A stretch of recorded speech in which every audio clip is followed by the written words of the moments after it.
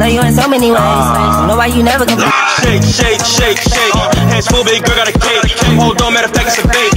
Do it back, oh my, couldn't wait like. Say let me when I move this way. Say let me when I grab it ways. Pretty pussy need that. And then it's when you receive the Holy Spirit. And the third phase is when the Spirit has you. Those are three different phases that we go through as Christians. And Paul writes these words: I have been crucified with Christ. It is no longer I who live, but Christ who lives in me. And the life which I now live in the flesh, I live by faith in the Son of Christ who loves me and gave himself for me. We need to be reminded, and Paul does remind us, that we have no obligation to the flesh. We are not free from ourselves, and let me explain, because y'all are a little quiet right there. We have been adopted into God's family. This adoption means that we no longer need to go back to our former way of living or that former life. We owe nothing to the life of poverty if that's where you came from. You owe nothing to the life of sin because that's where we all came from. We don't owe anything to that life. I am under no obligation to continue to be who I used to be. I am under no obligation to be who they think I should be. I have no obligation to be who you say I am. I have no obligation to be the names that you call me, the failure you expected of me, the sin that you wish I stayed in. When I wrote that, I felt something in my spirit, because we all right when people living in sin. We all right when people bound up, and we all right when they're doing bad. We all right with that. But as soon as they get free, we start talking, oh, she thinks she's somebody. Oh, look at her. Oh, she thinks that she's somebody now. Oh, shoot, I remember when we get into that. I remember when spirit in our system. I remember when he used to be a drunk. I remember when she used to go out. I remember when. Oh, but we quickly forget once you once were and what you used to be. Let me say this for all who recognize that we are sinners saved by grace. I'm speaking for you today. I have no obligation to carry the weight and the burden of sin that you want to keep me in. Child of God, you are under no obligation to the old life. Not the words, not the deeds, not the impulses, not the thoughts, not the doings of your former life. Please understand. Get off the floor, get out of your pity power, and know that God has more for you than you want for yourself. You are free from condemnation. Nobody can condemn you for what you used to do. No more than they can condemn themselves for what they still in. Well, ouch. We are free also from obligation. But we also need to understand that we are free from frustration. Romans 18 through 28. Some of my favorite verses of the Bible are in this section of Romans 8. Freedom from frustration. The whole earth is frustrated. The ocean is frustrated.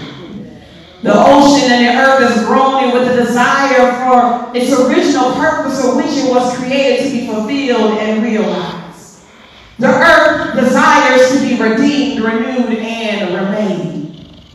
So do we. We groan in this life, and we experience frustration with life, and we have frustration with people and frustration with circumstances. And sometimes we even get frustrated with ourselves. Amen. But as children of God, we cannot be frustrated, because we need to understand that we are victorious. We have overcome every frustration through Christ. Look at Romans 8 and 28, and I'm going to read it, and it says, and we know all things work together for good to those who love God, to those who are called according to his purpose. Everything in your life will be used by God to work together for our good and his glory. Even your evil plot and plan will work together for my good. Oh, you thought your words were going to get me down, but no, it reminded me of myself and who God says that I am. It's working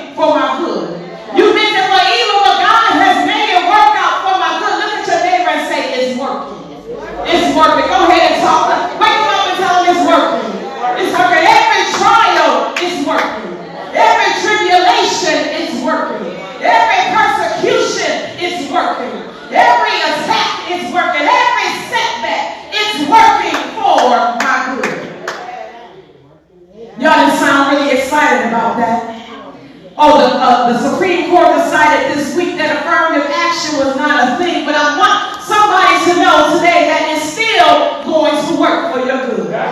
They took away affirmative action, but God can still open up a door. If He can't open up a door, He's going to open up a window. You need to understand and trust in God in all things. Affirmative action can go if it wants to, but God still sits on the throne.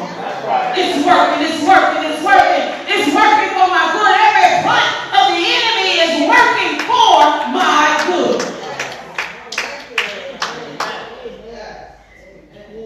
My final point is that we have freedom from separation.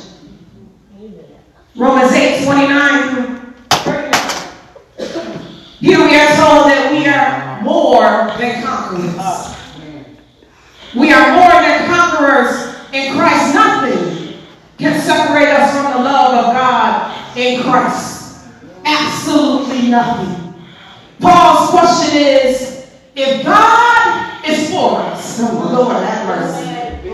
If God is for us, the God who foreknew you, the God who predestined you, the God who called you, the God who justified you and even glorified us, if God is for us, who is against us? With God on our side, who can be against us? Is what the translation says. Our English word "if" gives the idea of possible doubt. If. But the original language implies that there will be no doubt. The Lord God is not going to stop until He has conformed us to the image of His Son. God is for me.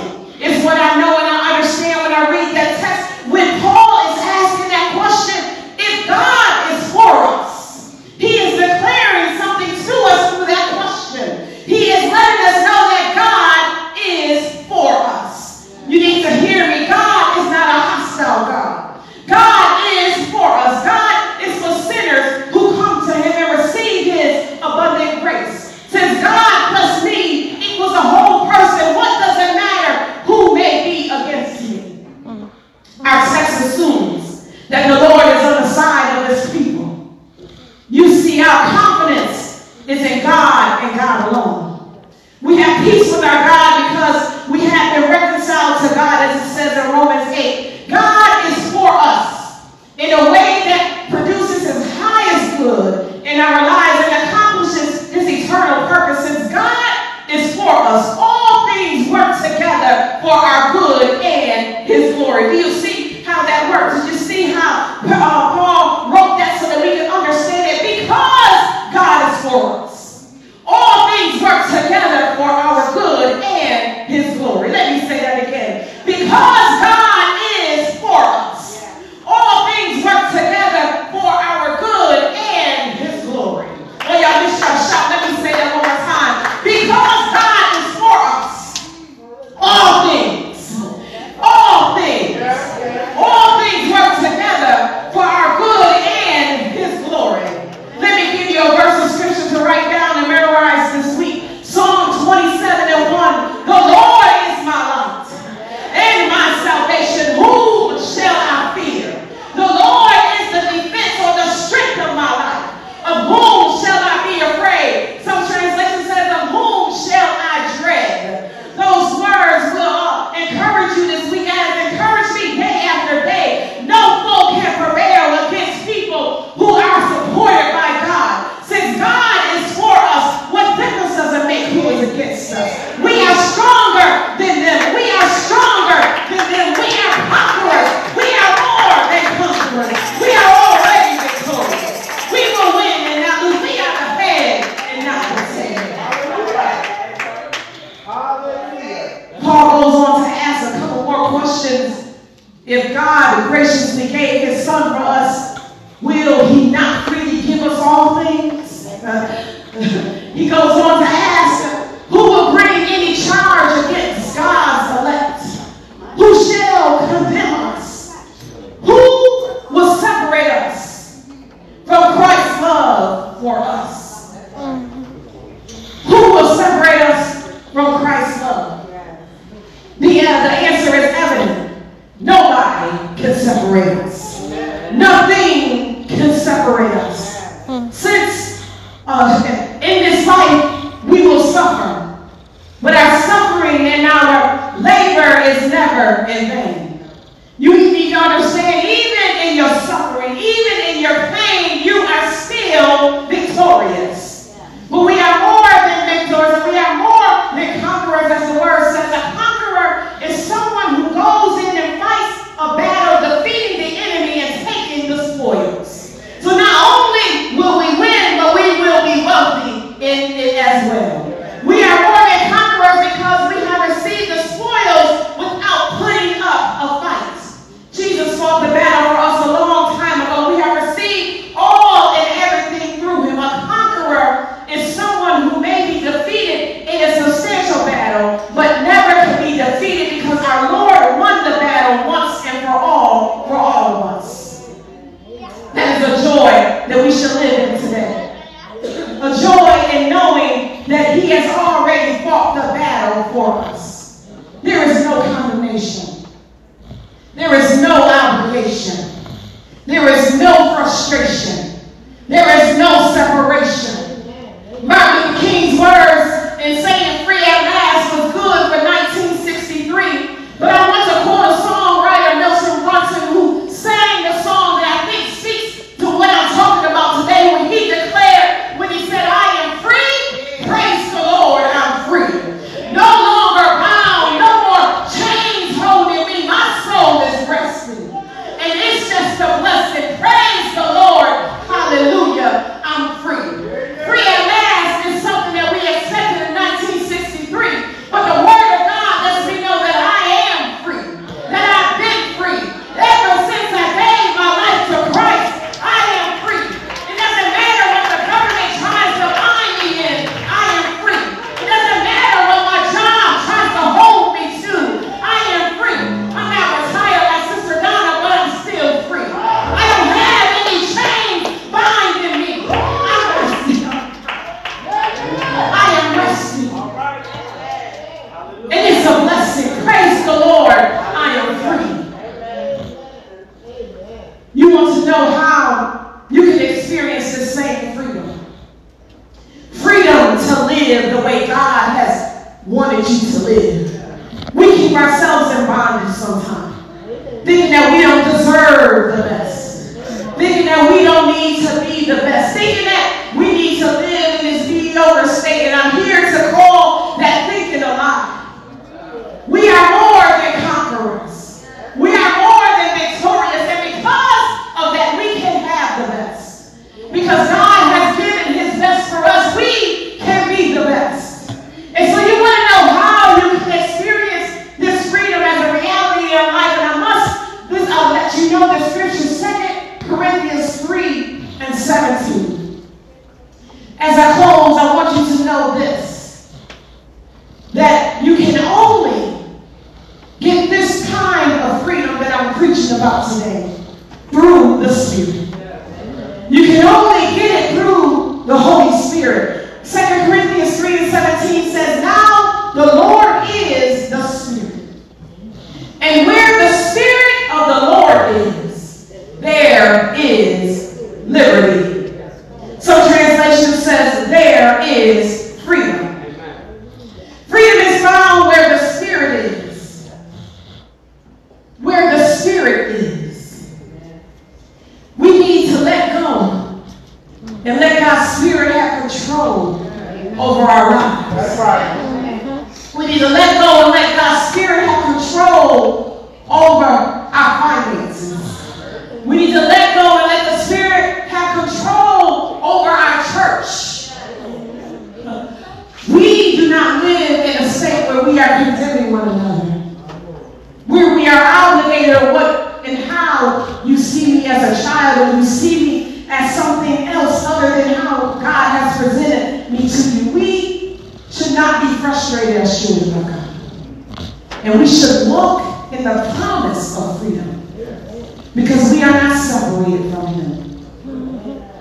There is freedom in the Spirit of God.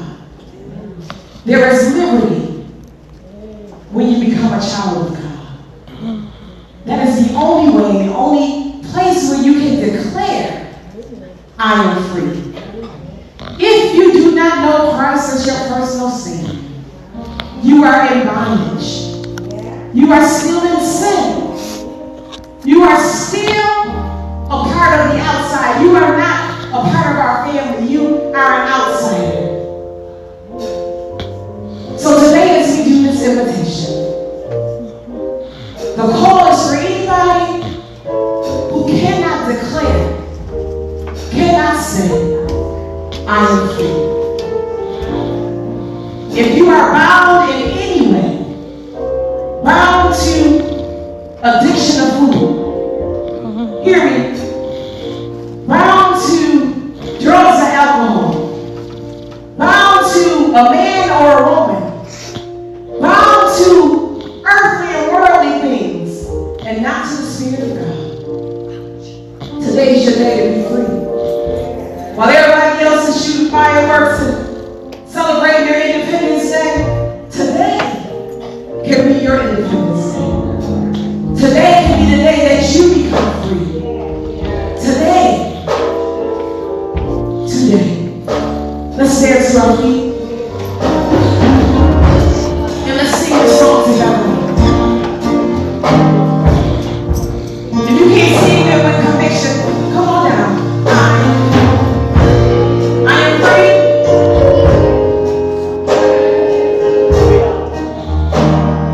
No longer bound.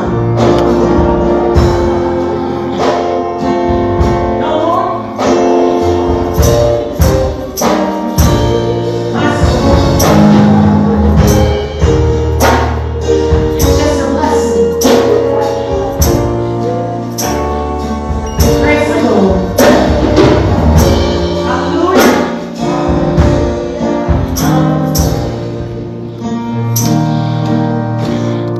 I am free. Praise the Lord. Don't ever change for anybody. Don't ever trade your soul. Don't even listen to him. He don't know nothing at all. Try not to get too involved, but really it's